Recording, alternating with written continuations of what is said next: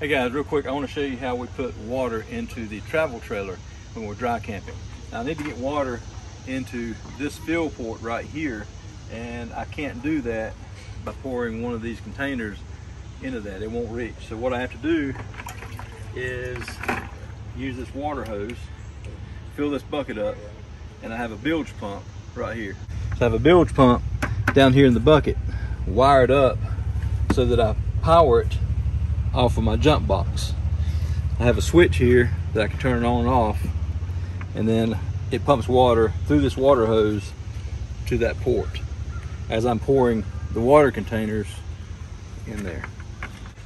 So holding one of these containers up to pour in that spout, even if I could get to it, is a little tough because 7 gallons at 7 point something pounds a piece, it's a little heavy.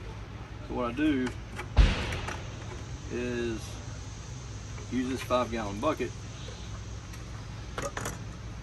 and I let the weight rest on the side of that bucket as it's pouring in.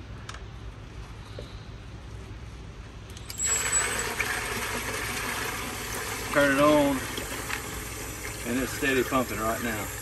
This tank is not a big tank. It'll hold almost all 3 of these containers. It's like 2 3/4 maybe.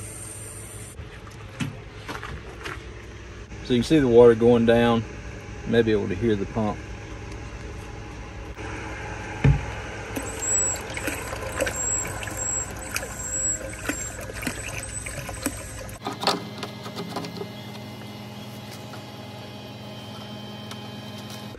And to make it a little easier, we bring this old wagon so that we won't have to carry water from the water source.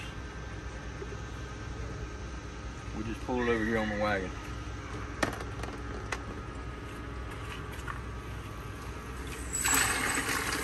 Come watch this.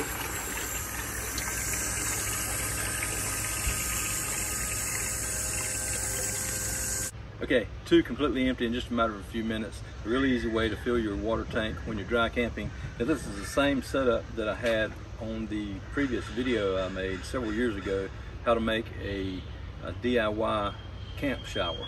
This is the same setup. This is a camp shower without the shower. The hose, instead of having a shower nozzle on it, it just goes into the tank there. So just a bilge pump, a jump box to power it, a switch, and a hose to pump it in.